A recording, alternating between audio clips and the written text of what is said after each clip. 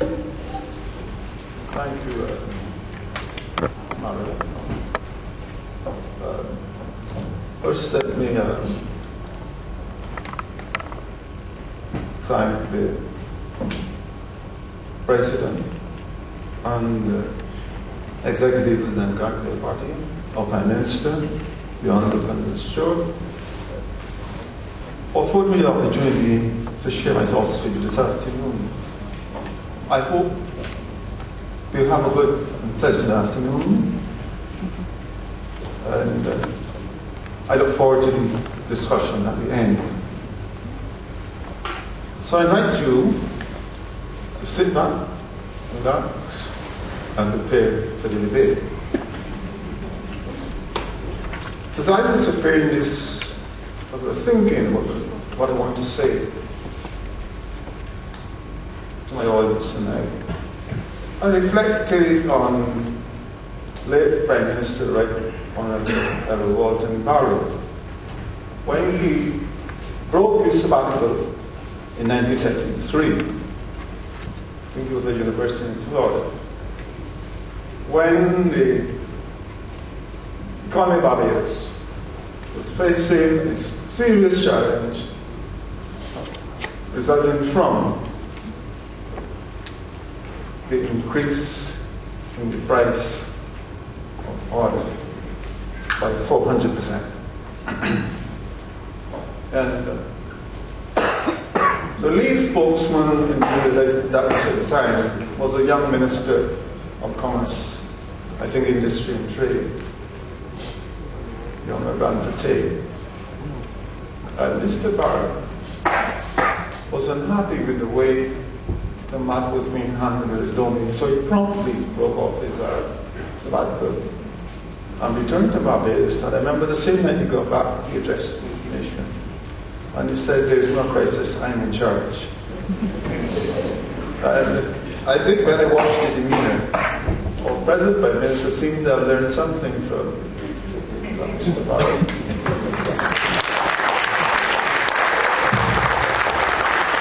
He always looks calm. I don't know if it's inside, it's very different, but he always seems calm. And I think it bodes well for us as people in Barbados. I followed the debate as best I could over the last 4 years I've been in Barbados. And I found that it was characterized by a level of silliness, ignorance, which worried me. It worried me because this year represents 50 years of taxpayer finance, tertiary education in Barbados.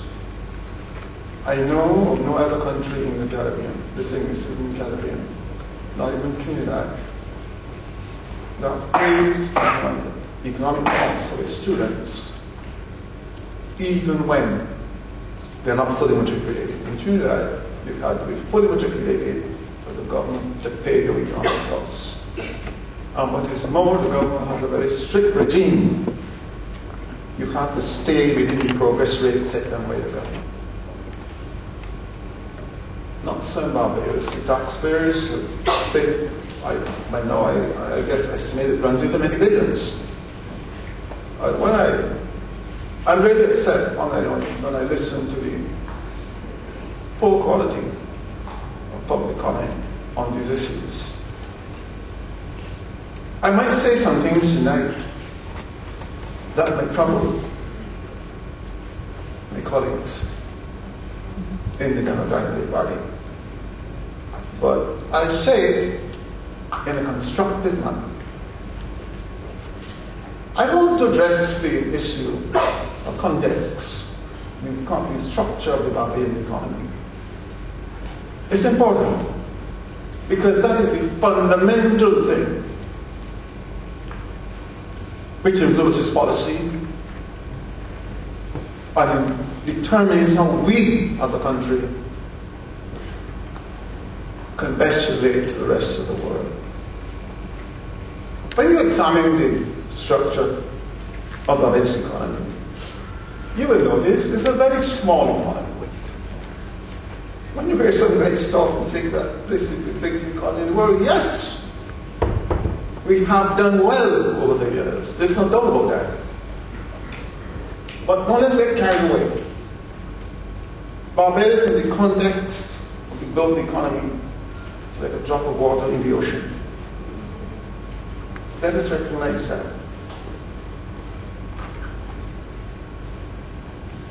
Whatever measure you use to assess the size of Barbados, whether it's population size, whether it's land area, what size are we talking about? It's a small place. As Kofi Annan said, it's a small country that shoots above its level. And I like it that way. And that is why I became concerned about what I call the gambling strategies, which I hear polluting the airwaves from time to time. Small economies like Barbados have one advantage. It's the advantage of being insignificant in global affairs, if you can call that an advantage.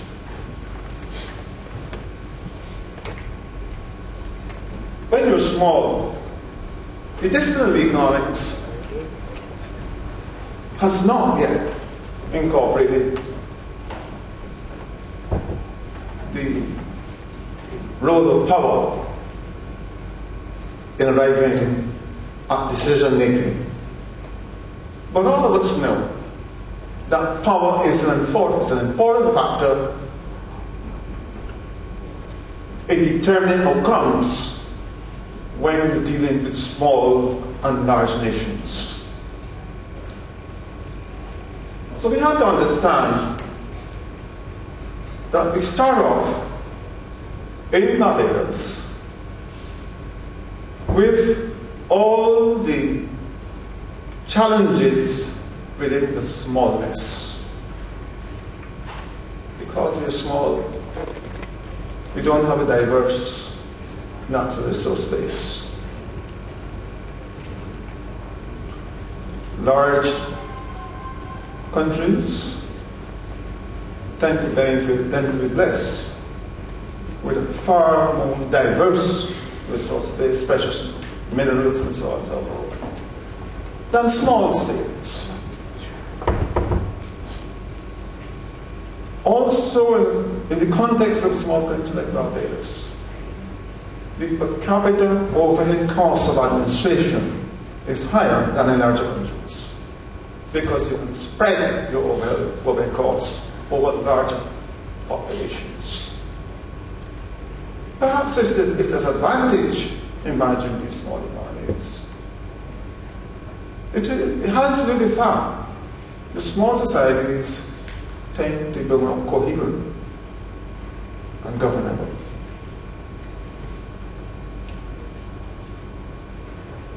So we start with that limitation of small size. But the second fundamental qualification too is a high degree openness. Openness. In December, at the end of December 2011, the ratio of retained imports to our gross domestic product at market prices was 38%. If you compute that for the United States, I doubt it would be in double digits. Or China. And Brazil is rapidly approaching that type of status. Those economies are almost self-sufficient economies, because they can produce almost everything for themselves. So when you have an economy like that, you can always implement a stimulus program. I'm going to get there later. we have some new school of economists. I don't know where it is.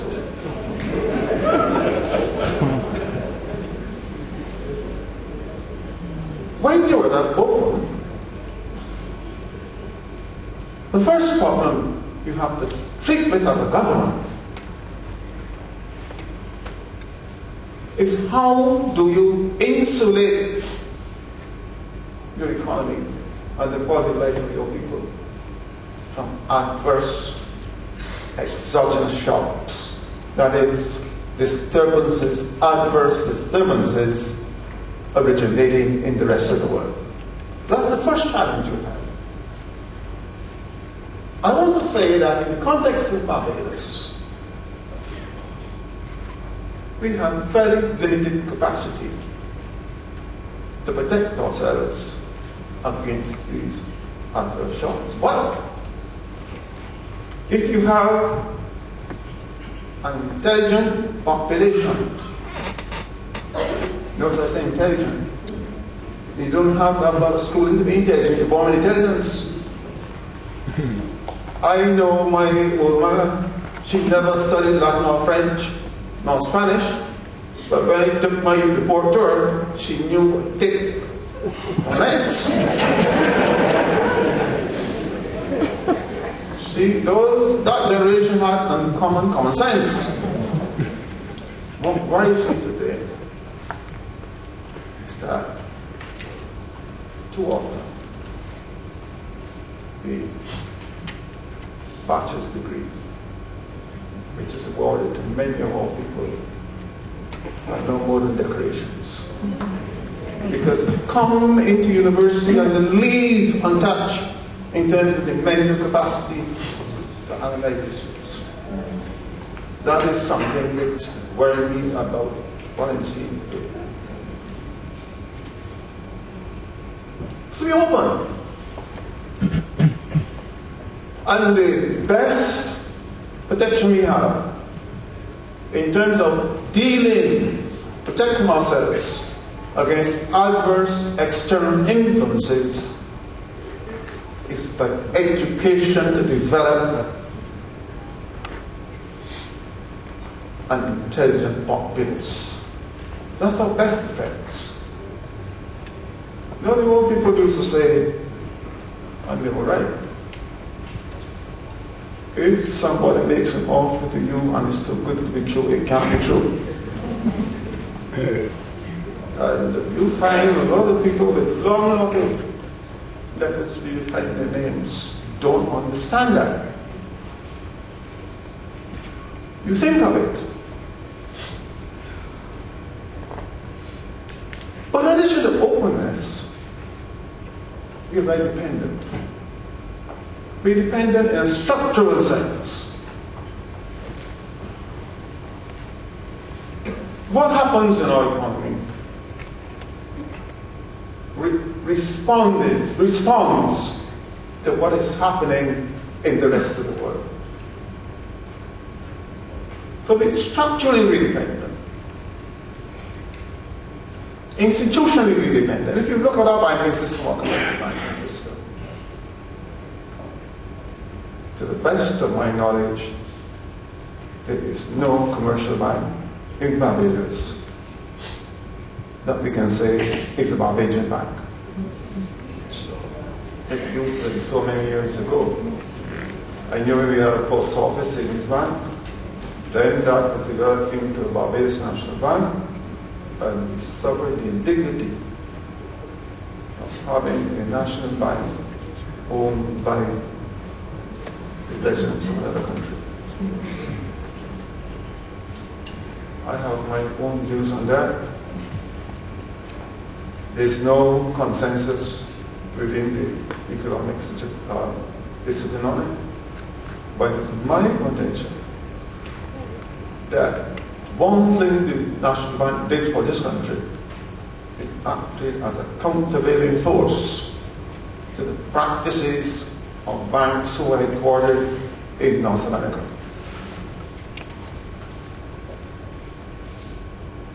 And I go further. And I ask you to check the facts. There is in the public domain today information which denies former Prime Minister Sandiford his due. I can tell you, Prime Minister Sandiford in 1992 removed the non-performing sugar debt from the portfolio of the Barbados National Bank and put it in the Agricultural Credit Trust. At the same time, he created the Barbados Agricultural Management Company to manage the indebted sugar plantations. And the surplus income which accrued from the management of those indebted plantations was allocated to paying down the debt. Shortly after the debt was removed, the bank became profitable. This notion that somebody other than Sandiford fixed the bank is without foundation. I have to tell you, I'm convinced that when objective historians address the record, the economic record of Barbados in the 1990s, Sandiford is the one looked at the prints. And I can tell you right now, and I have the whole letter for you.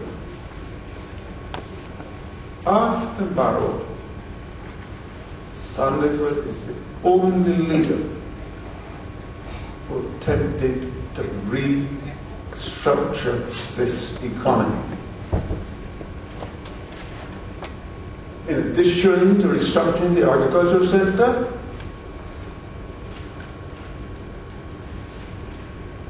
he saw to the implementation of a social partnership, which is celebrated across the world. He set up that National Productivity Council. He reduced the size of the public service staff complement in order to reduce its claim on the current resources of the country, whatever the government. I invite you to do some thinking and find out what happened with those restructuring initiatives. I know Barrow knows very well what happened with some of them. I went to look at that structure last Friday, and I'm very pleased to see what is happening there. I hope that I will come over there to the opening when it is done.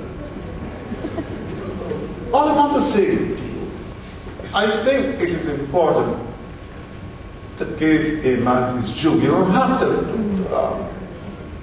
to be in love with somebody, to give that person their due. And I say this, I have no reason to quote Prime Minister Sandiford. A man who suffered so much needs to be given his due before he dies.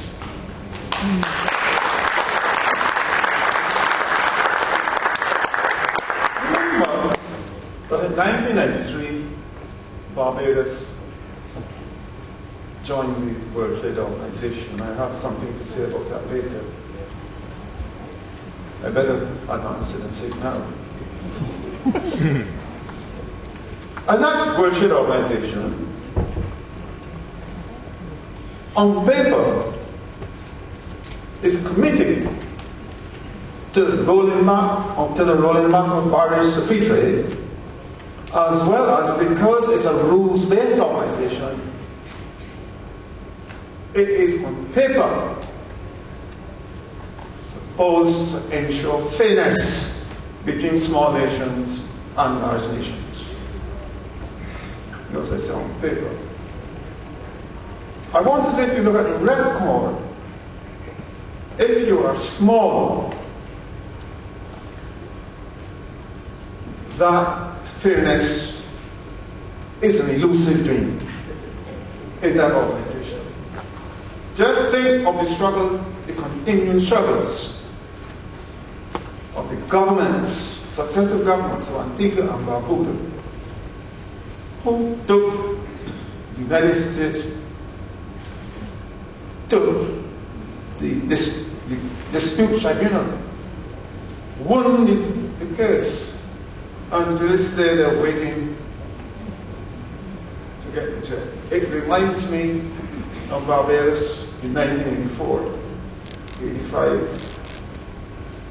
86. That was the situation with severance payments fund. There were many people in Barbados walking around with letters saying they would get some money, but not 1 cent was in that fund. Severance fund, for sure, between 84 and 86. I wish the benefit of that administration was in office, you would know.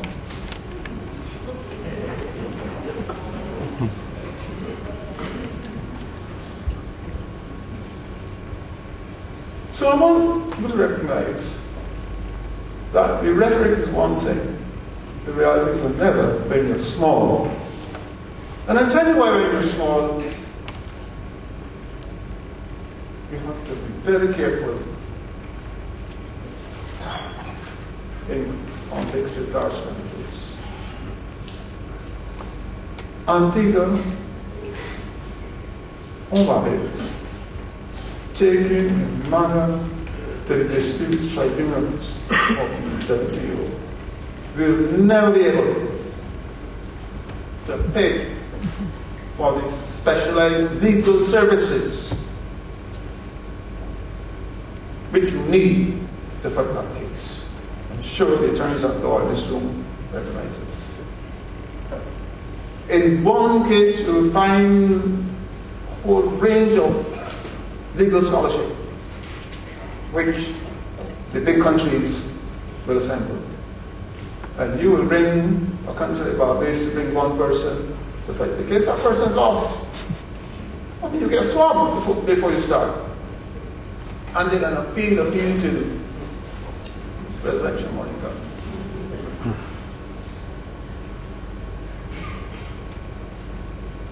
If we, as a small country, decided we do not like the price of the products, and we decide to boycott trade in the products, nobody will miss us. You have to understand that. Nobody will miss you.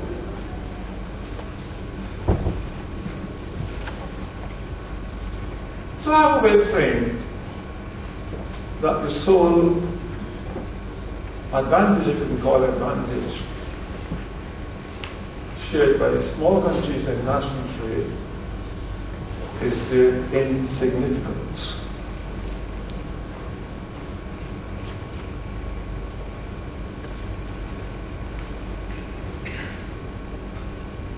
I turn to the issue of openness.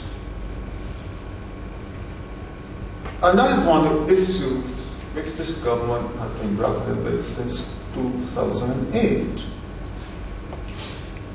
Nobody in Barbados could do anything to disrupt the global financial and economic architecture.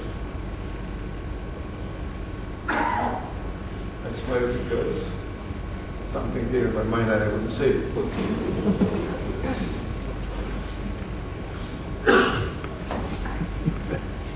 No. Nobody operates the law within the law today.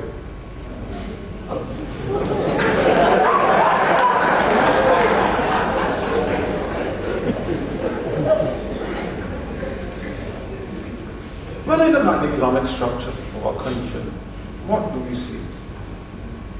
We see basically two categories of economic activities. The trading goods sector which comprise tourism, hospitality services, sugar and non-sugar, and manufacturing. Of course, you know tourism is the key there.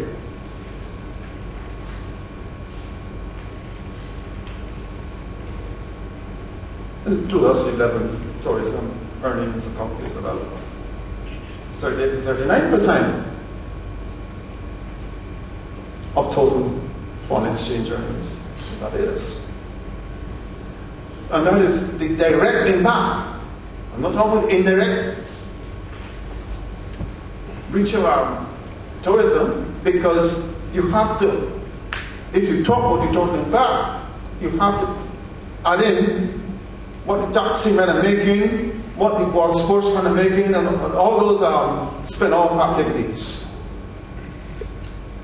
So you have a trade goods sector which basically has tourism, sugar, and we know what the situation in sugar today. Every time you produce a big loss. Non-sugar. I made a comment this morning on that television. This time will come as we end. I expressed my concern about the control of the distributed sector in Barbados. Because if you control the distributed sector, you can effectively determine what is distributed. Let's say no more.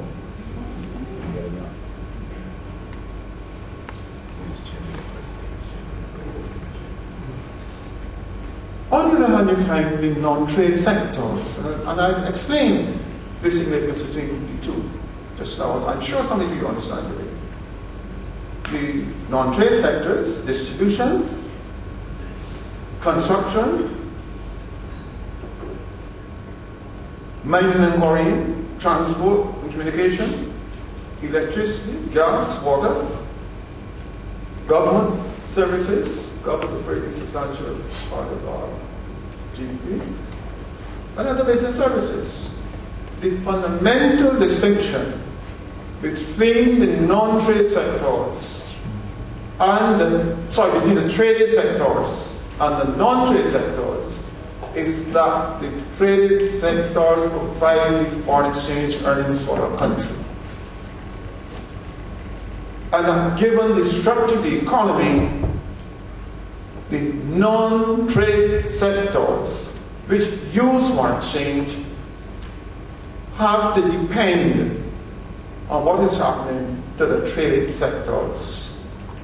Anything that impacts adversely on the traded sectors has repercussions for the non-trade sectors.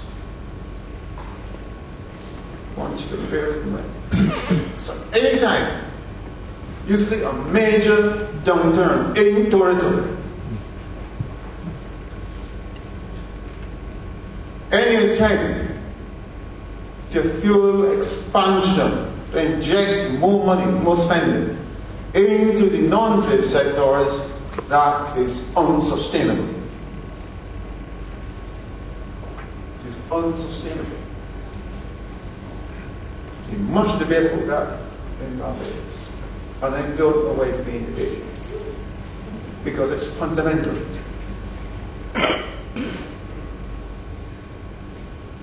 Let us think about the composition of total expenditure in Barbados. That is expenditure by households, expenditure by businesses, and expenditure by government. We call that aggregate expenditure.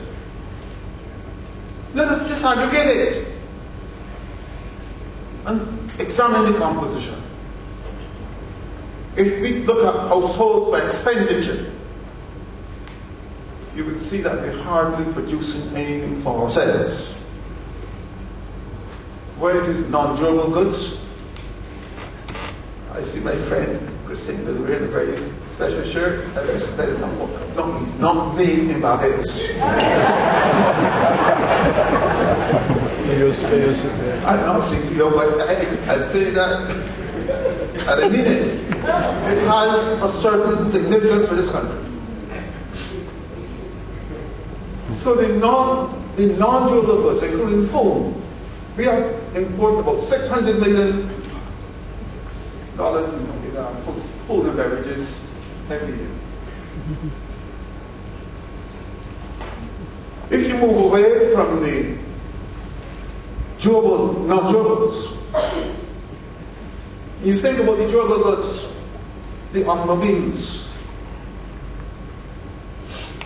household equipment, television sets, and you can go on. They're all imported. If you move to the intermediate inputs which go into production, the fertilizer and agriculture, you hear about, oh my God, produced by somebody, but you know we don't make it every year.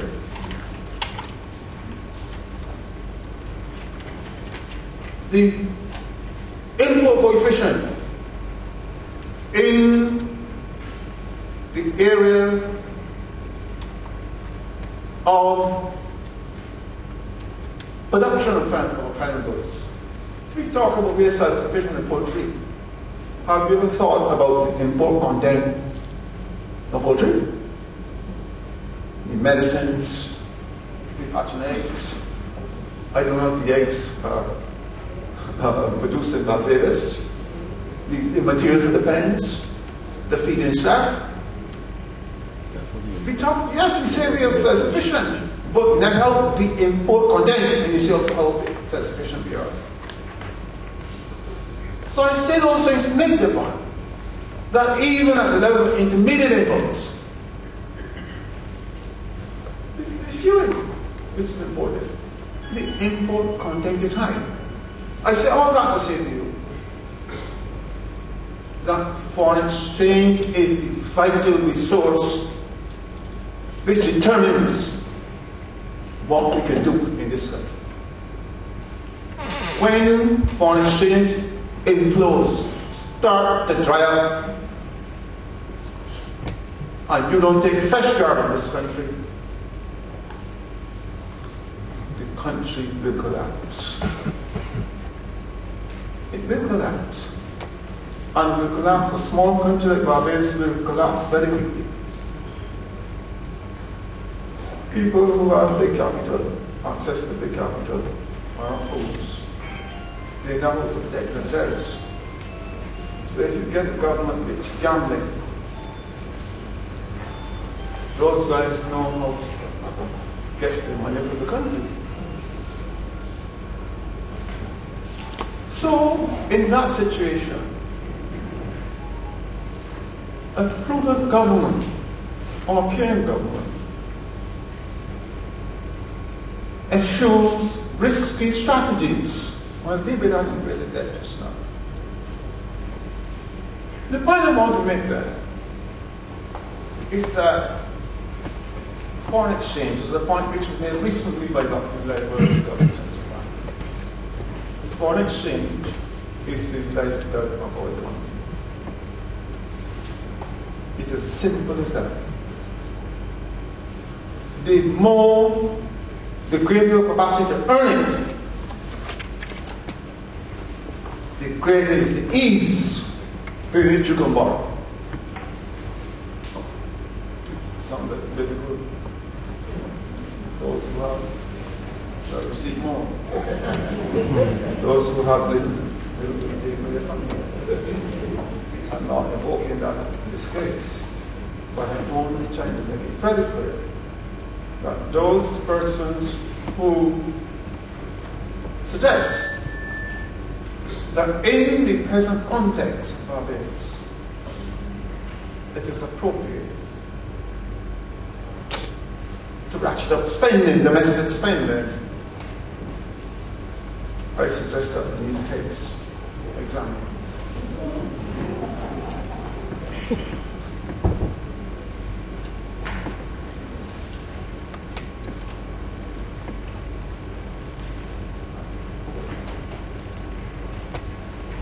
I want to deal first with that irrelevance of a big push stimulus in our economy to deal with the current situation. China can do it successfully. Japan can do it. The United States can do it. And succeed. If Brazil did it, it could do it and succeed. But if we do it, we are stimulating other people's economies and we are putting ourselves up to risk, up to jeopardy. Because as we stimulate other people's economies to buy their goods, we don't produce the incremental spending which is going to flow from the new expenditure and employment of people. They will spend the money. But the money is going to be spent on imported commodities. So your imports cover, your foreign reserve imports cover. It's going to be challenged. And you have to, that is a basic reality. And these are not things that you should play political games with.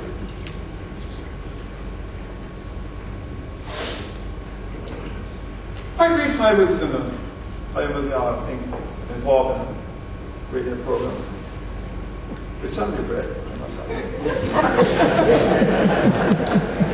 And the suggestion was floated that the government could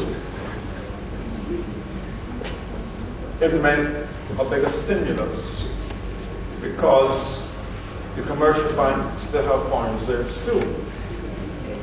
The commercial banking system will finance some of the activities using the foreign reserves. I studied commercial, I studied banking. I got my master's thesis. And what I learned then is that in this part of the world, commercial banks, particularly those that have offices in the metropolitan countries, they tend to be risk averse. They are risk averse. And notice they prefer to lend short term and make loans which are self-liquidating. Sure, by the time they make a loan, it turns over a number of things. Let me give you an example.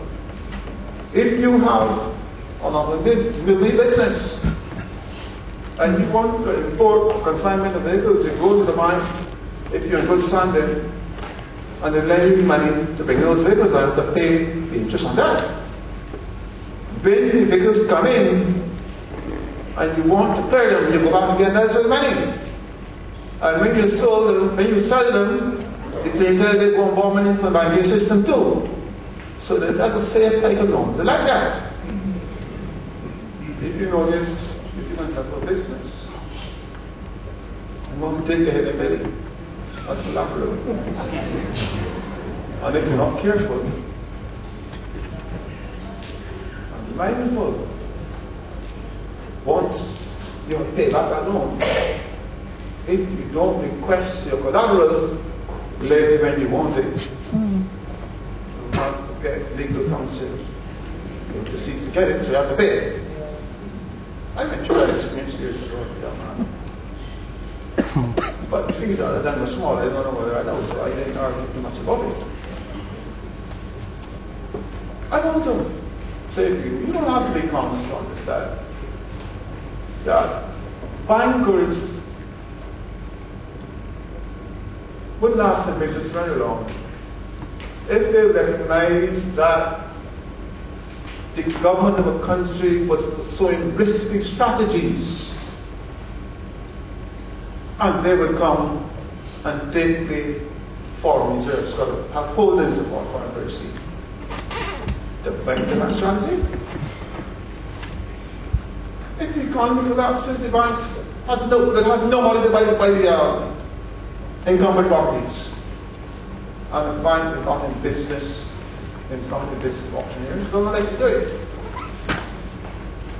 So this notion from this guy who claims to be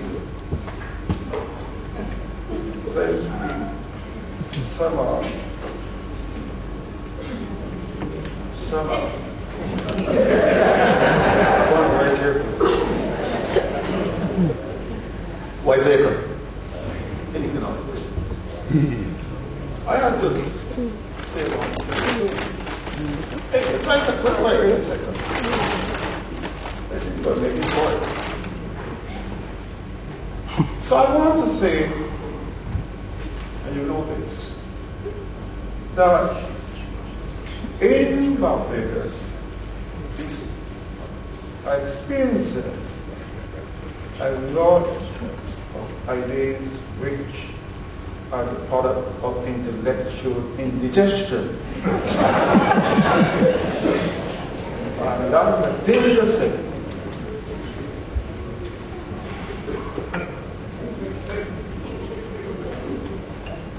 Now in this particular situation, any government of Barbados, let me put it another way, the only government in this linguistic academy that has the capacity to restrict electric spending and yet defend the exchange part of the currency. It's the government of Trinidad and Tobago. It's the only one. That government owns assets in the gas and oil sector. So they get income on a regular basis in foreign exchange. And particularly now the price of oil is so sky high.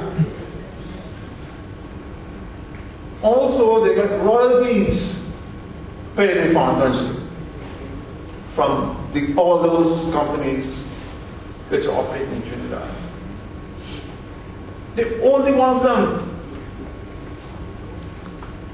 that can allow the rate exchange party to float and they can fix it at the rate they want.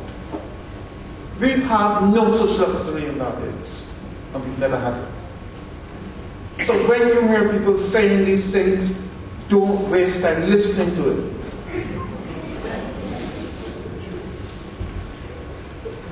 I want to say to you that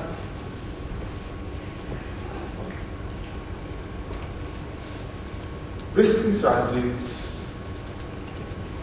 place the quality of life of all Barbadians at risk. I lived in Jamaica sometime and I traveled there often between 1997 and 2004. And I saw what the variation does to people, middle class people, not middle class people in that country. You have principals, school principals, big schools in Jamaica, dignified people who are reduced to penury. You think it's fine? When you get round after round of devaluation, you suffer from devaluation fatigue. Same thing happened in Ghana. I remember visiting Ghana for the first time in 1968. It was a lovely country. And we used to enjoy coming when they ran up that big hotel was built up on Green Heart. They got destroyed by fire some years ago. And we got married young ladies riding the bicycles because the main in Georgetown, music transport in Georgetown was the bicycle. And you know, riding that exercise, you got to see all the legs.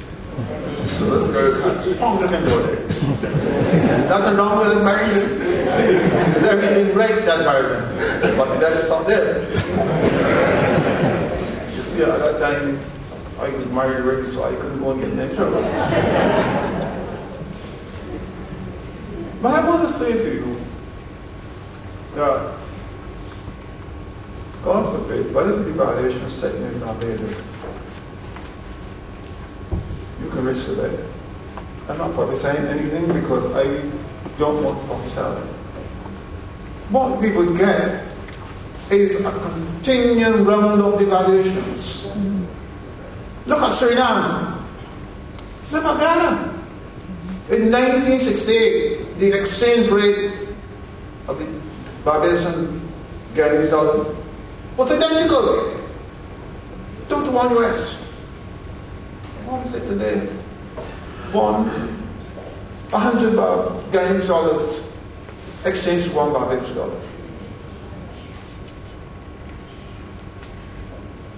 I had the dubious experience or pleasure of going to Ghana, but I think it was in the late 70s, early 80s. I just got off the plane and I was thinking about Barbados. I made a mistake and changed around to another bit. Don't laugh. It's the first time my life was embarrassed with money. I never counted it. Watch my gave me because the biggest denomination I have is a $20 note. I begged for 2 big brown paper bags. I remember it right. And every maid that came to my room, I gave them a handful of years. I will never forget it. This is not another. I'm talking about the junction of a country. And Ghana has a potential for development that Barbados will never have. The fundamental difference between Barbados and Ghana. This country has invested time to time with visionary leadership.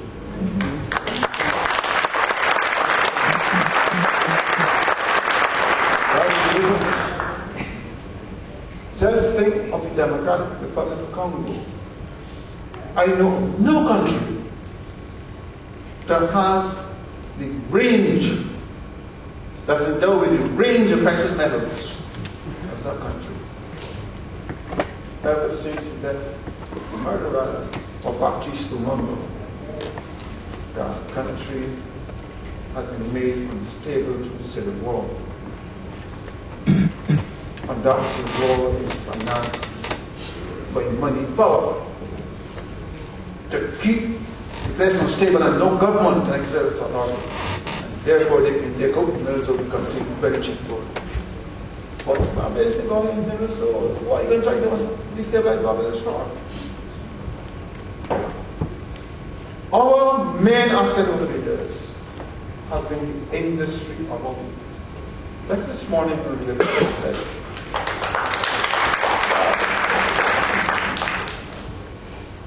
my mother's generation and my mother's generation, they would work hard in a brutal system. Mid-80s. But it's on their backs that the Water Harbour, this is Hospital, was built. If you go back and do a study of wages with rates in Barbados, we blow your mind. I did that. I tried to do that somewhere in the early 1970s. When I saw the wages those people working for, I wonder, how do you raise their families? They had to be very industrious. So I want you to be clear. The fixed exchange rate policy which the government of Barbados adopted under the leadership of Barrow on the 5th of July 1975, that is the linchpin of economic policy in Barbados.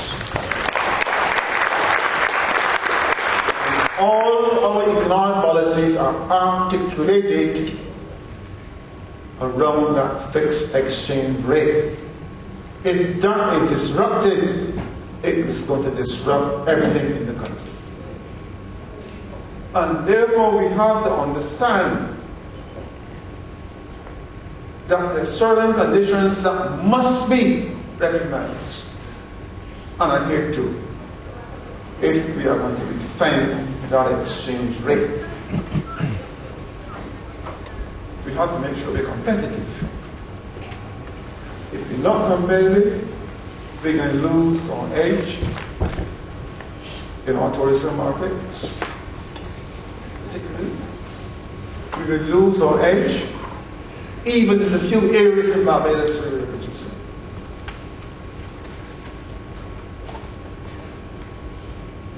So we have to think in terms of what are appropriate incomes policies. And when I talk about incomes, I mean all fact incomes. Rents, profits, wages and salaries. All fact incomes. A lot of people when I talk about being here as fact income boys, I think you mean the people who work for wages. No. I'm talking about incomes policy which covers the whole gamut of fact incomes.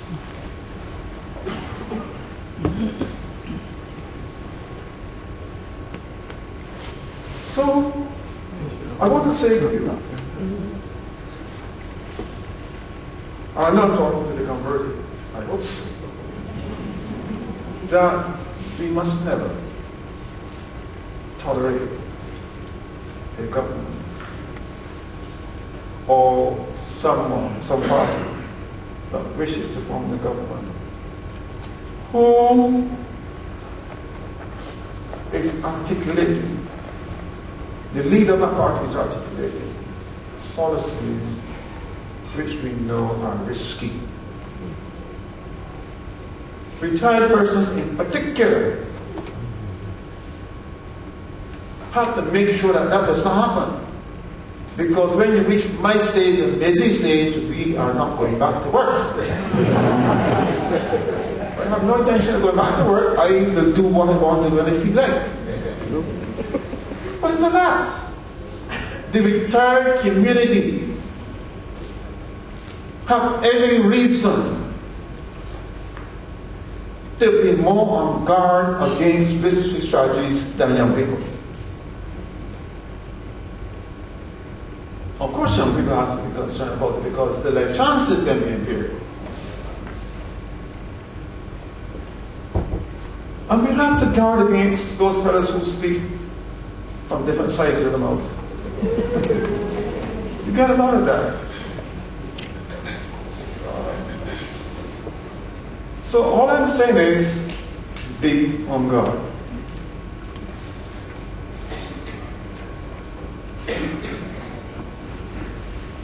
Now I want to emphasize that one of the weaknesses in our society is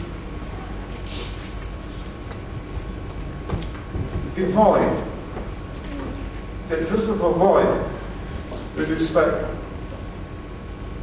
to programs of continuing public education that set out to sensitize ordinary men and women in Barbados to the workings of our economy. You don't have to go to university to understand the basics of the workings of our economy. I said to you earlier, if this economy is going to be robust in its performance, two things have to be happening. It must be able to earn foreign exchange in a sustained manner. And believe me, when that is happening in Barbados, the markets in which we get our tourists, those economies are very robust. Canada, United States of America provides a short-term visitors. United Kingdom, major source of long-term visitors. Germany and other parts of Europe. And Eastern Caribbean and Trinidad. Once the partners, trading partners in the North Atlantic are doing well, our tourism will be doing well. You may not know, but visitors out of the CSME region rank very highly in terms of buying tourism services in Barbados. So you don't have to understand economics. When our trading partners are doing well, you check the history of it. We do well. When they're doing badly, we do badly. I have always saying, when they sneeze, you catch a cold. And if we foolhardy, if they are not doing well, for us to recognize that we have to try and understand whether it's a passing phase or whether, as we're going through now, we still have to hang inside there for the long haul. I'm going to share some information with you shortly. I know that when this fracture in the world economy was first on us, there was a talk about it will soon blow over. But we had a discussion among colleagues. I was the one man left out on the list. I didn't mind. I said, no, I didn't really sing and blow. I think that this thing is a very deep structural crisis. Whenever you find that you have a recession which is caused, put it this way, Derek, which causes some people in North America and Europe to lose as much as $1 billion at one shot in investments. It is bound to impact on people's attitudes to spending going forward. So all these people are talking about when these economies rebound, my guess is you're going to see more conservative attitudes to spending. But I go further. At the time I said, I think this challenge we are facing is going much more protracted than what we're accustomed to. I remember my good friend and colleague, Professor Howard. He said, I don't agree with you, but at least he's decent enough. Came back and he said, right, I agree with you. I didn't share your thinking at first, but you're right.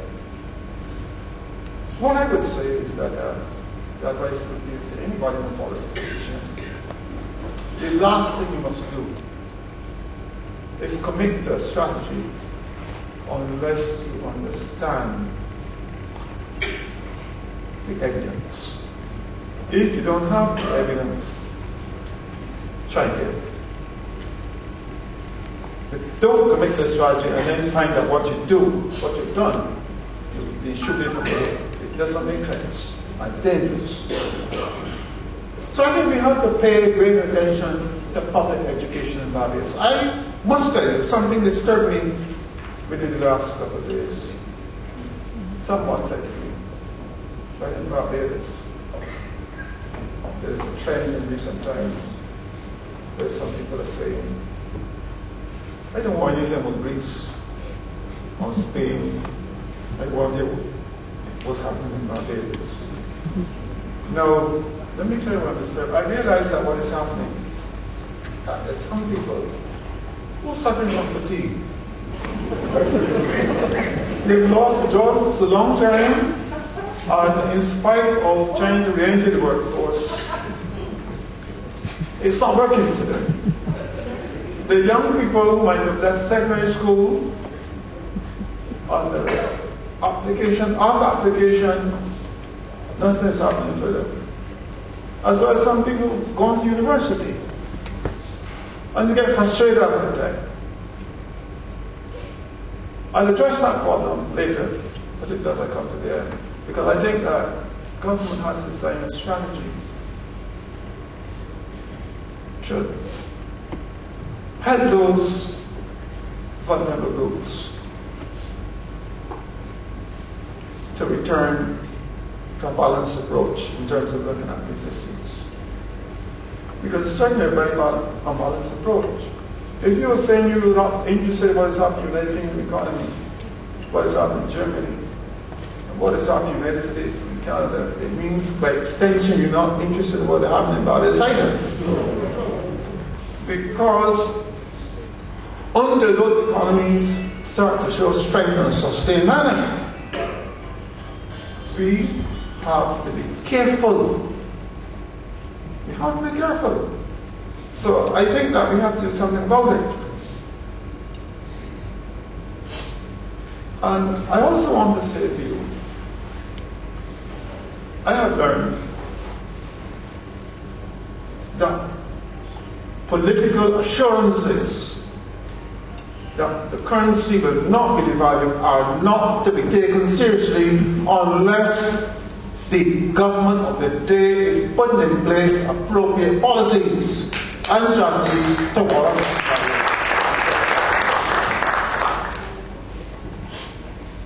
my experience is following these kinds of issues over many years. I never trust the finance minister who would say, I'm not locally, who would say to the country, I will never do this. You know why you don't trust him? If he say that? Because a finance minister is supposed to craft policies to deal with changing situations.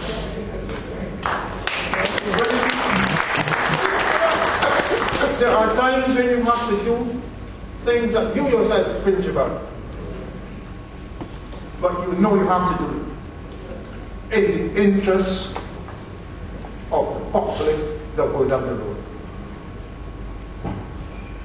Someone don't understand that?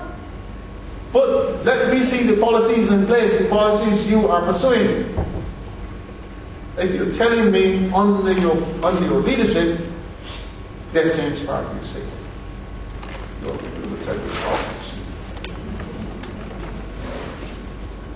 Remember how this crisis that you're talking about started.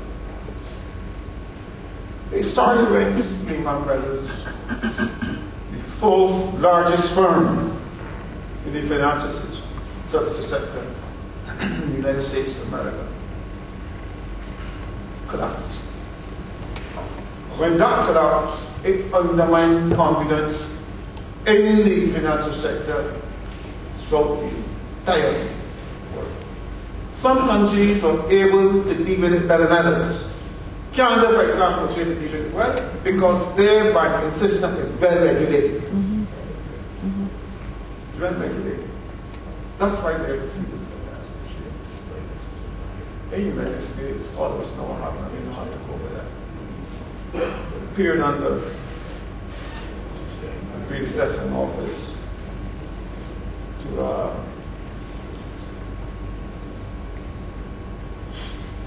President Clinton. I think it was President, no, not President Clinton, the successor of President Clinton. That period was a period of deregulation. I have a lot of sympathy with President Bush. I honestly think he was ambushed by some of those fellas. But he was covered late. Because in the late stages of his second term, he was keeping fellas at arm's length.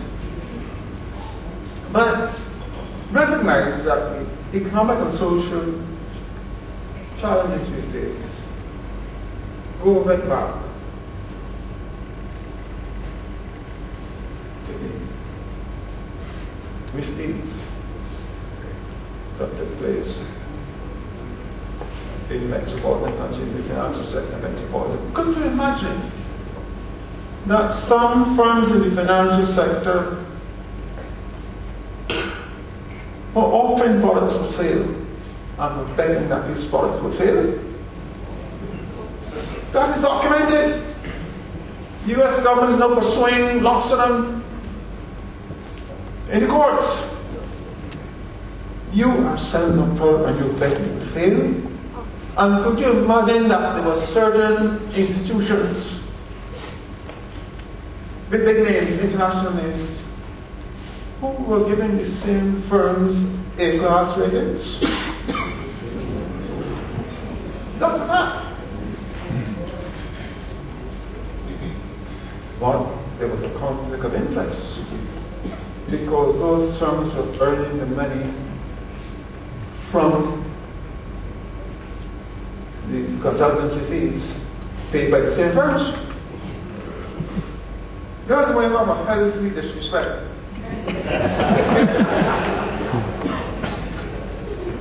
For some of these people who travel around small developing countries as experts, want to tell the countries what to do with their populations. And the only reason they're experts is because they're far away from home and they have a ticket to travel. I remember I had a professor, a very distinguished professor, the late George Leslie Fitzgerald Beckford, a very smart man. And I remember in 1967 or 68, he was my supervisor of research.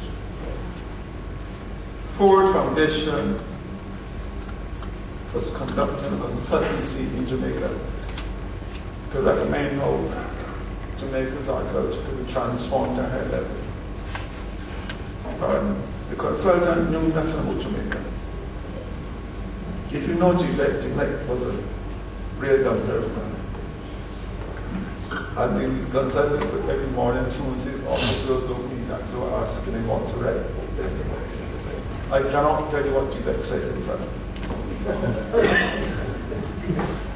I can't repeat it. But he used very strong language, muscular language. I thought he was going to invoke all my started. I said, God, but he didn't say it in a way that he said it in a way that was aggressive. Look, me the answer was so thing there that we read the report and get you know, like a lot back. And he did it. G-Beck wrote the report and gave it to him. He didn't ask for a cent. That was the kind of man G-Beck was. He would have given his life for Jamaica and the rest of his Caribbean. Notice that very rapidly after the onset of this disruption in the financial system, how rapidly the effects were transmitted to these small countries. It didn't take long. Very quickly by these small countries. And one of the reasons why they were transmitted so rapidly is that we are fully integrated into the global economic system. We were fully integrated, because there was a time when, and Darcy will be familiar with it since he was a banker, you could use certain instruments to block the movement of money and so on. Nowadays you can move billions of dollars in seconds. You got a crash in Indonesia in the late 80s. 83.5 billions of dollars are moved. Many rebellions in the 1930s took place in this Caribbean. The Great, I don't call it great because there's nothing great about that depression. People talk about the Great Depression. It was a very destructive depression. That had an impact on the Caribbean too. And it was a positive impact. Because it was a proximate cause for the rebellions that took place in the Caribbean at that time. I know some people like to call them Reds, but they were not Reds. A Red is on a Louis Mob. A rebellion has a leader in a program. And to the best of my knowledge, what we saw in the Caribbean were rebellions. You see, it was Cromwell in England called it rebellion. But in the Caribbean, when people like me rebel, they say we're writers. We're right past the stage for that type of activity. What I want to say is that no government in Barbados since 1951 I think in 51 we got adult franchise.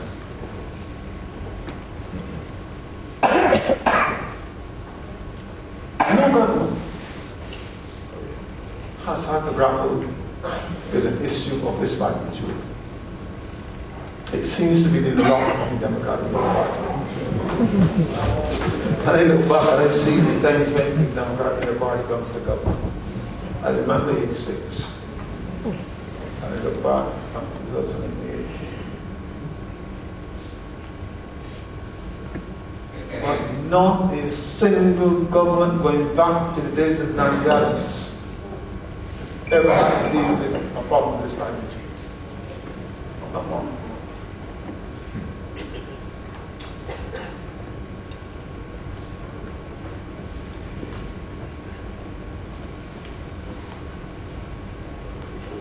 What I want to say about the attitude to this situation is that we must try and push back the frontiers of ignorance. That is why I try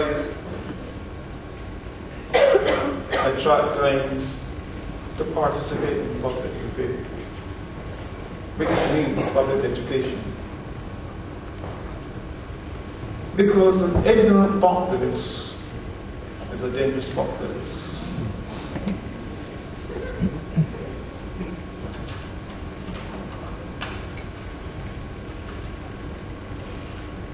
Now, government's response to this challenge, I want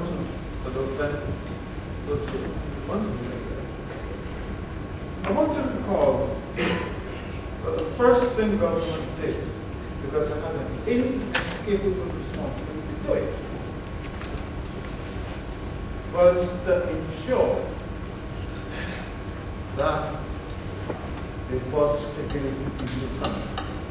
I know some people are sitting here and saying that everything is affair. It can't be true. But you could ask some big destruction. The global economy, financial system. And big countries like Barbados can maintain that exchange rate, and not a single soul, to the best of my knowledge, in Barbados has been refused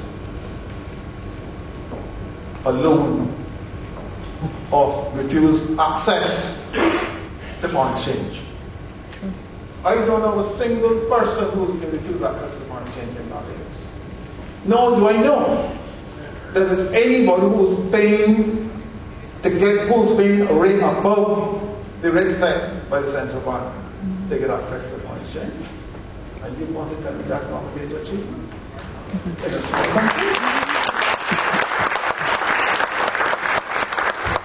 I always warn again, and I'm about to say, if you ever find yourselves repeating what the enemy says, you know you don't want to know. You have to understand it's a major achievement that a small country like Barbados is able to defend its exchange rate. So what the opponent will say, they will keep shifting the goalposts. Well, so we ain't talking about that now. We're talking something else. But if you, as we're saying, as not to know your achievements, what have you got to help you? So I think that the first achievement which purely as a government needs to understand, in the most difficult of circumstances ever in this country, certainly since 1950, government, nobody is saying they want to buy the ill and they want to get a particular job and they can't get it. Nobody said the hospital will have the jobs to do with hospital or polyclinics. I haven't heard that yet. Your goods, supermarkets, and shelves are stocked. So when I hear these things, I check carefully to see who's saying them.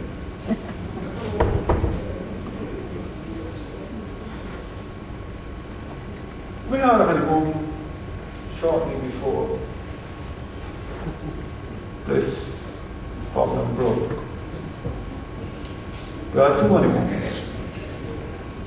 We had a honeymoon around 1996 when the VAT was introduced.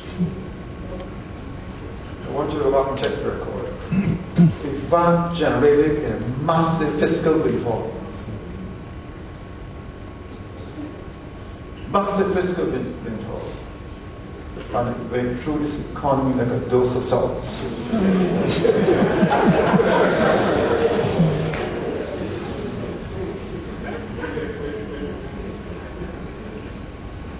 I'm serious. I mean, Sunday for all the hard work. Life is funny. Sunday for all the hard work to oversee the fashion of that van. You know, you used to say, oh, man, so ungodly. You ever heard that said? It is the irony of life.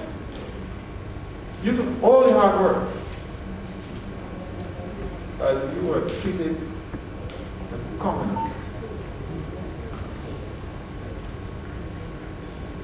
Now, the first thing that happened in Barbados, almost immediately when this crisis grew, all those large capital inflows, private capital inflows that were coming into this country in the late 1990s and certainly until about 2006, they dried up. Remittances came to trickle. The principal enterprise in the trade goods sector contracted, and government had to be looking for money to support them. Government had to be giving deferments of statutory payments like NS and so on, without interest penalties and so on. Government had to find more money about the marketing, push the marketing. I heard a charge against the Minister of Tourism that he was paying, he advised the government to pay subsidies to enhance their had that didn't work. I don't expect to hear a different story coming from that side. But the point I'm making is that in a time when government revenue, real revenue was contracting. Notice I say real revenue. Because $10 today is not worth $10 in the next 10 years. $10 today, if you ask me to lend you $10 and you can pay back in 10 years' time, I am going to get the cost of the living index and work out what you should pay me. Right? That's the minimum you should pay me. And I also charge something else, but loss of opportunity. Because if I had my money and a good investment came along, I could get into it. But since I don't have that, you've got to compensate me. Leave that out. So all of those things put government in a bind. Revenue, real revenue, as well as nominal revenue was falling until government decided to increase the VAT.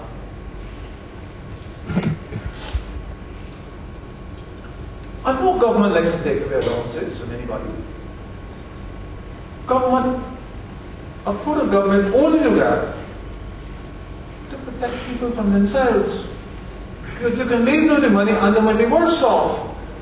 Because government is not able to continue to carry that ballooning fiscal deficit on current account. There's a lot of talk about that fiscal deficit and get to this now. So when the government came down with the medium-term response, medium-term strategy, and I want to talk about what is the government doing with respect to growing the economy. What the medium search strategy did is present a holistic approach to the reposition of this economy. Go and read the study. It's available if anybody who wants to read it. For the first time, Windsor government focused on increasing capacity of this economy for the uptake by the private sector. Not for itself, creating opportunities for the private sector.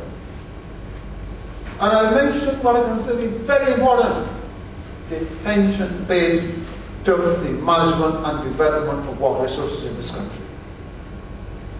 My latest information is that 60% of all water pumped in this country, certainly up to about 2 years ago, could not be accounted for.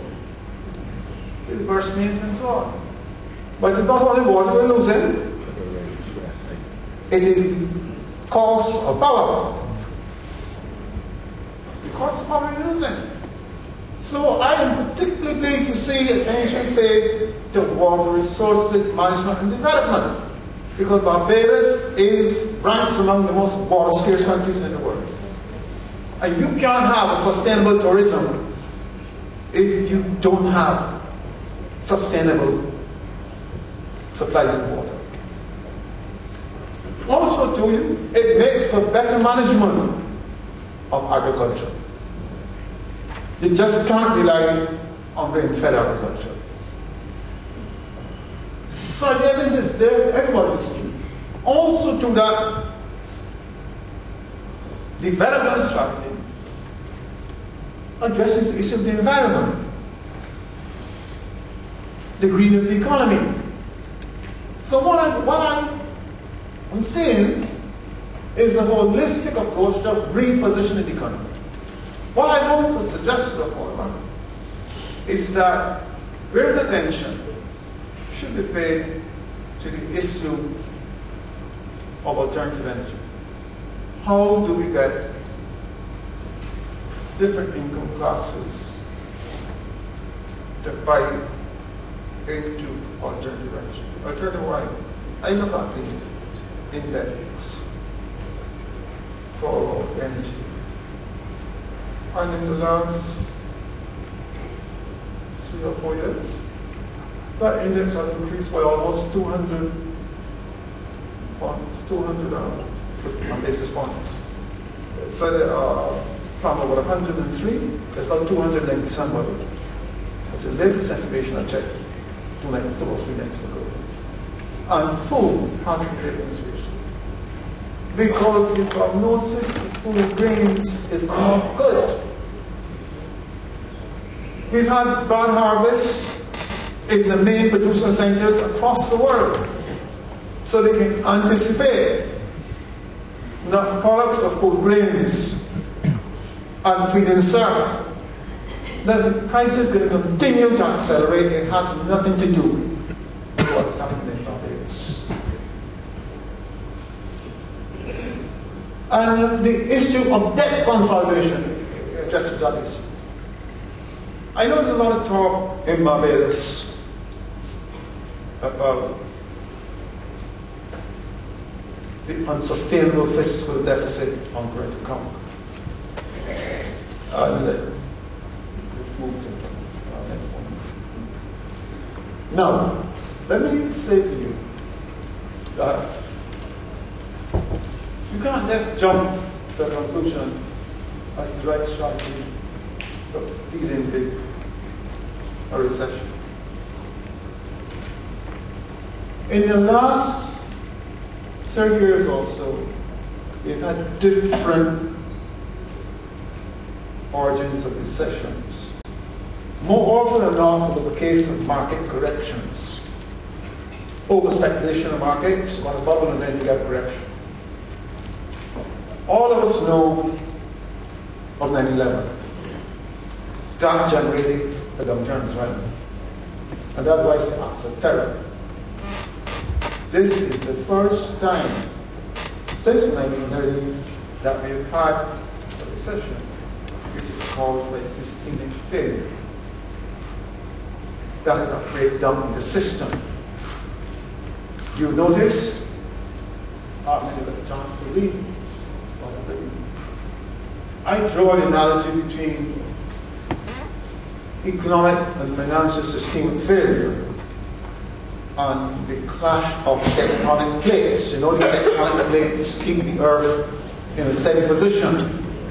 When those plates clash, you get an earthquake. And that is the analogy which I draw. That break in that fracture in the system is a clash of those plates. And you know when you get a serious volcano, terrible rupture in the system. So what we're dealing with is unfamiliar. And those persons who get up and suggest that they have the answers, just give it to me and I have the answers. I always question what is it up to. I want to say some things about the vexing subject, very vexed subject of high public indebtedness. I want to be crystal clear. There are two dimensions of it. There's much discussion about unsustainable deficits on the fiscal current account. A former leader of this party, well known, large enough on this matter. Let me say that it is not difficult for me to understand why fiscal deficits of an unsustainable nature emerge in these times. If you adopt a strategy as a government that you want to keep people in work, that strategy has attendant costs. If you also adopt a strategy that you have to find the money to support tourism because tourism pays the bills in the country. If you also at the same time employ a strategy, you have to strengthen the safety nets to prevent vulnerable people from falling through the cracks. So those things cost money. But inflows, outflows are increasing from your black box you carry? Outflows are increasing, inflows are declining. The gap bound to be widening. So that the notion that you can correct that deficit on current account and create fiscal space by some measures which I talked about, privatization of public assets, greater use of public-private sector partnerships and so on. I have more to comments to make about this now.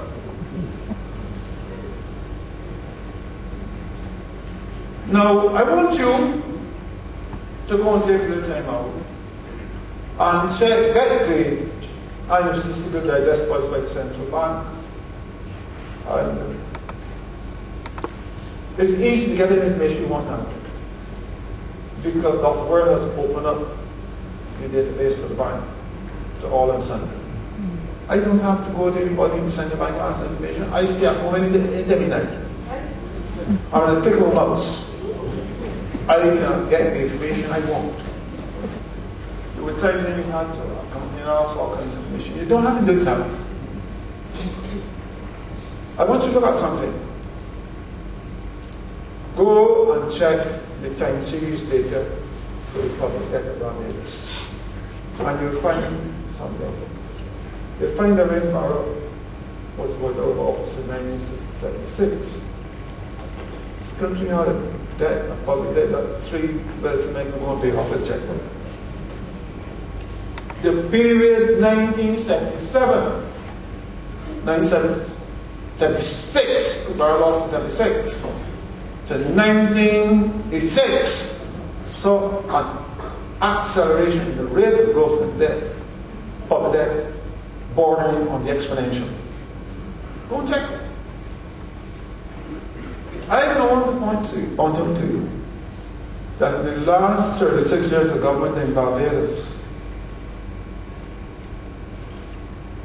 the Democratic Party was in government for 13 years, and the other 23 years were held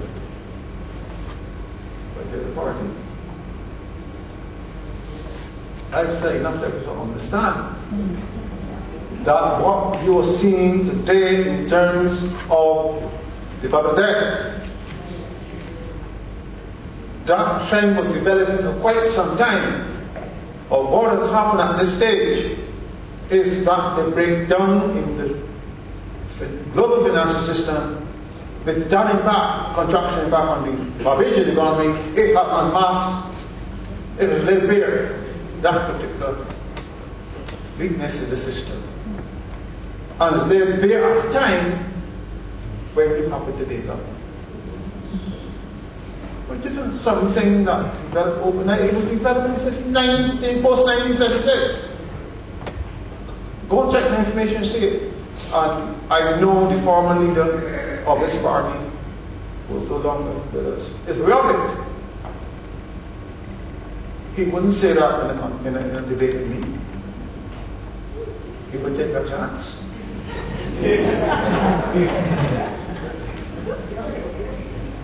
The other I want to say to you about high public indebtedness. There are few small tourism-dependent countries, check yourself, that don't have high public debts. And the reason is not far to find. Look at Gunsins and Vincent now. He's trying for some years to get to the national airport. So the infrastructure which is necessary if you really want to manage tourism, you've got to find the money to pay for your modern international airport, for your deep water harbour, make sure you have properly paved roads, and you must be able to maintain them. You go pay sometimes in red attractions. So then you yourself as a government, you have to invest in building hotel plan. This happening in Barbados, it happening elsewhere. And you do it because you want to upgrade the standard of life in the country. And given the situation in the world today, sometimes you have to subsidize airlines to make sure you get airlift and so on. And the other concessions which government will give. You give concessions to taximen. You say after a certain number of years you can change your vehicle to free because the government wishes to have a certain standard in the country when it comes to transportation of our business and so on. So governments in these small tourism-dependent countries have got to step forward and find the money to do a lot of things in tourism. Is to rise to inequality, 5-star what had within the country. Because it's the 5-star which has the greatest resilience. When you got 5-star properties in your destination, even when the level properties are just surviving, the 5 stars have a high occupancy level. So it isn't that in these small countries with high debt, yes. It isn't that there's recklessness that's causing it. It is very effort to develop that is causing it. So I want to follow carefully this talk about fiscal irresponsibility. I know in particular if I'd like to talk about it. Now I want to say something, I believe I've said it before. There's a problem in Barbados with the Caribbean.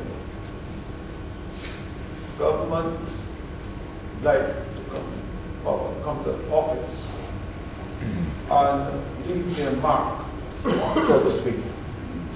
And quite often they attempt to do it by introducing new social programs.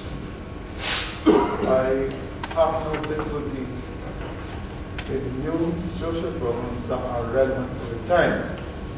But I think it's wise that before new social programs are introduced, a thorough audit of existing programs should be conducted to discover if the justification for implementing those programs in the past still exists, and if it still exists, is it necessary to continue with them in this form?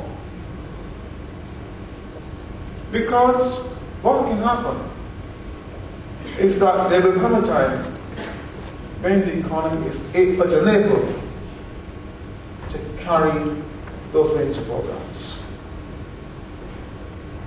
That is the justification of the audit. I want to be very clear. I know the government has gotten a lot of criticism for summer school camps and for bus fares for young people. But I think the government has an inescapable responsibility to rescue the young generation. I tell you, I was driving one day in the Sahara. I don't like to drive in them, but I had to wait very long for the transport bus. And the noise level was very high for the music. And the kind of music he was playing has not been changed. So I said, would you please do it? So I started to curse my badly. I got off in Red Cabby and said, Hastings. And I said, well, I don't want your mom out of fear. I didn't want to have anything to do with it. I took my decision then if I walked the town. I did not get anyone at all. You have to protect young people from that kind of culture. It is an investment, that's what it is. If you lose one generation of young people, it is a serious cost to the country. And I make the same argument about paying the bus fares for young children in school uniforms, driving in most of those setups, particularly before going to school, destroys the mindset for learning. I would never, I'm sure I would never have allowed one of our 4 children to travel in those papers. I'm very concerned about this proposal to provide physical space through the privatization of the transport system. I'm very concerned about it. We have to go back and ask ourselves questions. How did the system get where it is today? Go back and do a check to see why it got like that. It didn't get like that overnight. We had a properly functioning public transport system in this country after the concessionaires put out, remember the Rockland, the one in the city area. I don't remember the name of the people that were yellow buses and so on. We had a properly functioning system. And the system could only have fallen apart through governmental action. So I'm saying the system is broken, fix it. Because my concern is, how are we going to minimize the clash between private and public interests? A private individual has different operations and different calculus, which is very different from public decision making. When government makes a decision, it looks at social costs and social benefits. When a private individual makes his decision, he looks at what goes into his pockets, his or her pocket. Take, for example, I can come if the government plan allow me to do it. and establish a poultry farm in a residential area. But as the rain falls, you can't sleep. That is a cost to you which I'm not bearing. The individual is allowed to get away with do that because he's not paying the full cost of his operations, but you're bearing it. You are the doctor with respiratory illnesses. You're home from work because you're not well. Your family, doctors, person who know about. The family is under distress, your friends distress because they don't know exactly what's wrong with you. You've got to keep your mouth shut up. And even keep your mouth shut up, you can't keep out the false smells.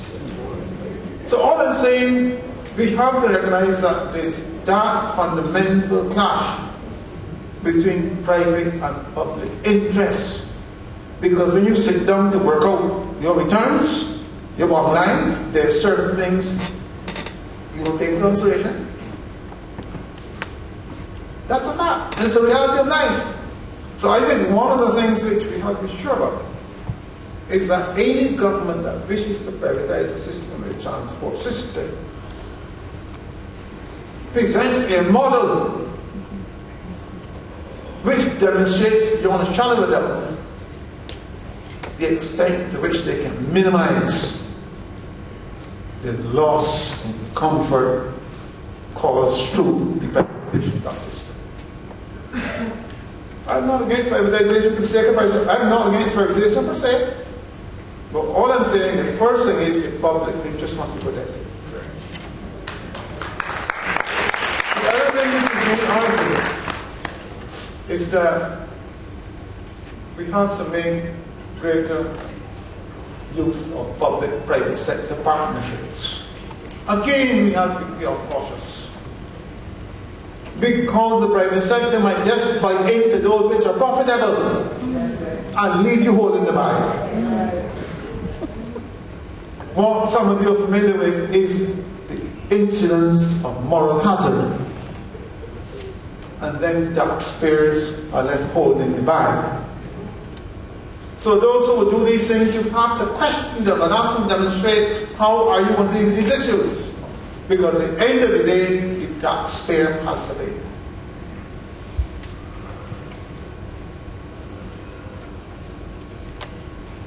I want to suggest to you, in terms of this fiscal space, a lot of things are being shown.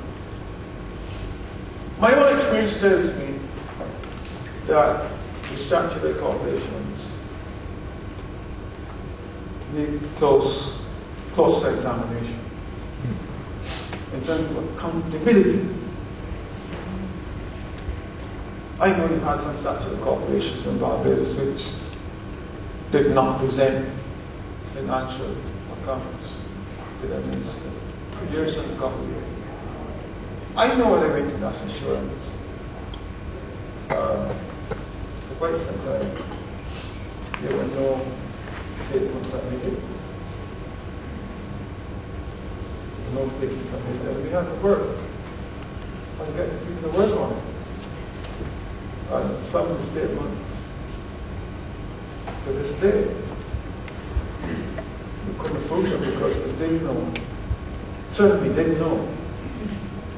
I don't know to this day what contributions would have been collected for different branches.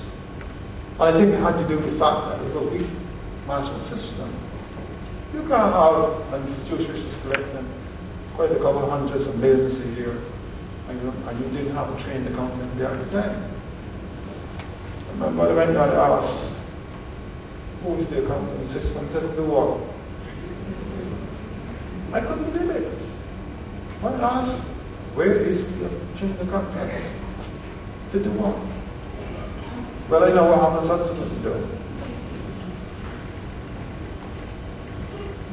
So I think these statutory corporations and government has got to take the management at all levels, particularly the CEOs of statutory corporations, because the CEO sets the culture of the institution. Sure. Government has to take it seriously. And you have to raise the bar with respect to the kind of people you are putting in management positions.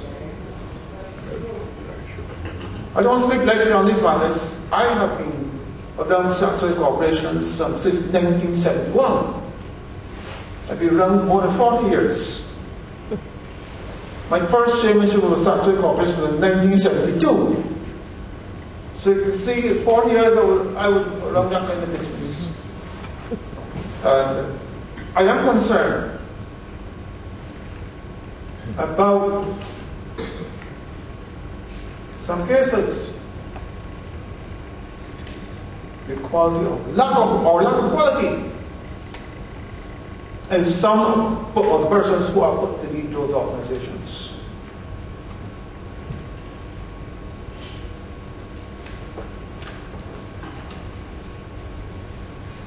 I want to say something about the outlook for this economy.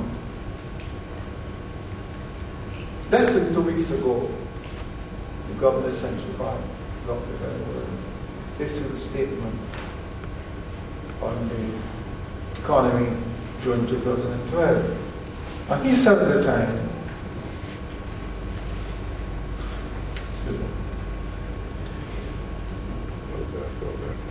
that the performance of this economy was flat. And that seemed to set up a firestorm in Barbados, calling programs were hot. I want to say something to you. That if, as a governor, you cannot discover the truth and have the courage to say you disqualify yourself in a high office,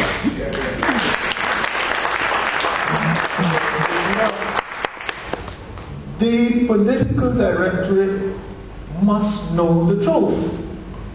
You are the policymakers. It is not a matter of telling you what you want to hear. You need to know the truth. So you must know what is it you're facing.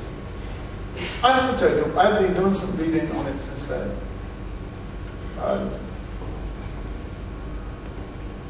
Because it's absolutely correct. Just let me draw your attention what the world economic situation and prospects of leading UN publication, the one for the beginning of 2013, had to say about the outlook. But what did it do? 4 years after the eruption of the global financial crisis, and this is 2013, this was published, the world is still struggling to recover. During 2012, global economic growth has weakened further. A growing number of developed countries have fallen into double-dip recession, caught in the downward spiraling dynamics of high unemployment, weak aggregate demand, compounded by fiscal austerity, high public debt burdens, and financial sector fragility. Unknown. Growth in the major developing countries and economies in transition has also decelerated notably, reflecting external vulnerabilities and domestic challenges, I thought. But it goes on to say, the prospects for the next 2 years continue to be challenging, fraught with major uncertainties and risks slanted towards the downside. You know what that means when you say the downside, getting worse. And finally it says, weaknesses in the major developed economies, the major developed, these are the industrial economies we're talking about, United States, Germany, France, and those economies, are at the root of continued global economic woes. Most of them, but particularly those in Europe, are tried into downward spiral as high unemployment, continued deleveraging by firms and households, continued banking fragility, heightened sovereign risks, fiscal tightening, and slower growth. That's the situation. Several European economies are already in recession, in Germany, one of the strongest economies in the entire world. Output has slowed significantly while France is stagnating. And this is a publication that is young. It's a United Nations publication. You should get it and read it. Now, if this is the situation in the major developed countries of the world, you've got to be some magician to come and tell me that you have real growth in this economy of substantial nature in the year just ended. If a governor had come to the public and said that, I am not like Matt. No, I am not like my friend. I'm ridiculing in public. I will never do that. But I would say to his bosses who have appointed him, it is time to let him go. You have to be serious. The people who are policymakers in a country need to know the truth. The people at large need to know the truth as well. So I know how to plan. I want to say to you that from the most difficult situations, there are lessons we have to learn going forward. The lessons we have to learn going forward. The first lesson we have to understand is that people have a way of saying history repeats itself. I never accepted that. Because the times are different and the actors are different. So I don't buy it. The first thing I want to say to you is that a study of recessions in the past is no guide as to how we should deal with it now. Because each recession has its own dynamic. That's the first thing I want to say. The second I want to say to you is that during a time of national emergency, timely presentation of information to the public is vital to the building of a national consensus. Because if ever we need a national consensus in Barbados, it's during the last 4 years and going forward. So we have to make sure that we keep contact with the people, let them know what is happening. It is absolutely necessary. And my advice is, we have to get proactive people in the public sector to do it. And if you can't find proactive people in the public sector, find people elsewhere within this country to do it. But that is absolutely essential. The other thing I want to say to you is that small economies like Barbados can ill afford to squander their foreign exchange resources through the pursuit of risky strategies. This is not a time in Barbados to be gambling with people's fate. It's not the time. There is no time for it, but certainly this is about time if at all. We need to recognize that the trade sectors hold the key to sustain and rely sustain growth and development in Barbados. Consequently, governments have got to give maximum attention to enhancing the competitiveness of those sectors, while at the same time focusing sharply on how they can deepen the activities of those sectors. Deepening, for example, I would like to see more sandy lanes in tourism in this place. I would like to see that one which has been on the John Goldstrong lower David Bass Rock. I would love to see that go up because it is good for Barbados. And that's what we call deepening in the tourism problem. As well as further diversification in the structure of our trading sectors. I also think that there's an urgent need for fine-tuning. I know some very innovative work was done in the Ministry of Economic Affairs when Minister Eswick was there with respect to the construction of early warning systems. I think you should encourage further work on the refining of those systems. You know what shocked me is when the Dean of Central Languages in the world at the time, Alleyne, when he was asked, "But did you see this collapse in the financial system coming?" He said, "No, I didn't see it. I saw that these fellows would protect themselves." That's what Alleyne said. And he has all the research resources that any Central Africa would want. He has all the technical resources available to him. And he confessed he didn't see it coming. Now, if in the United States,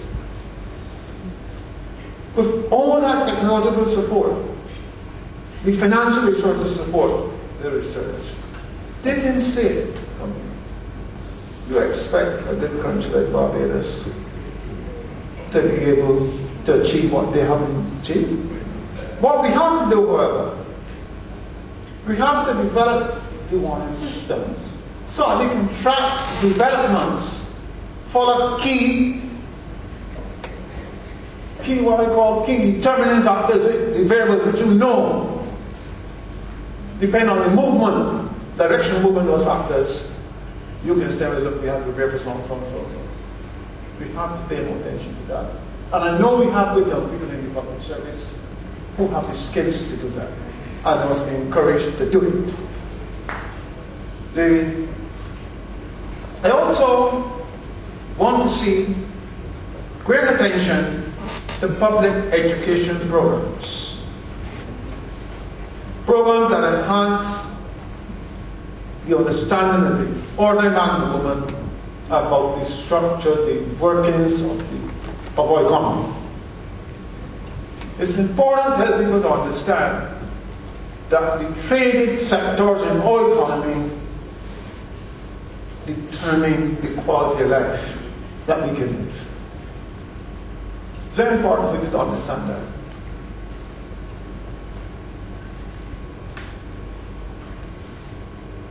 And I want the particular focus of these programs, I would advise we have to target the youth.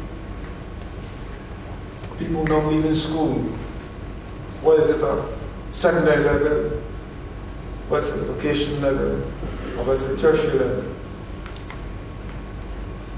And the reason I say that is my experience is that lots of young people nowadays are visual. Lots of them like to stay quietly and read. When I was a youngster, there was no television. So you didn't have the distraction. But nowadays, youngsters have these gadgets and so on, and they like to fiddle with them.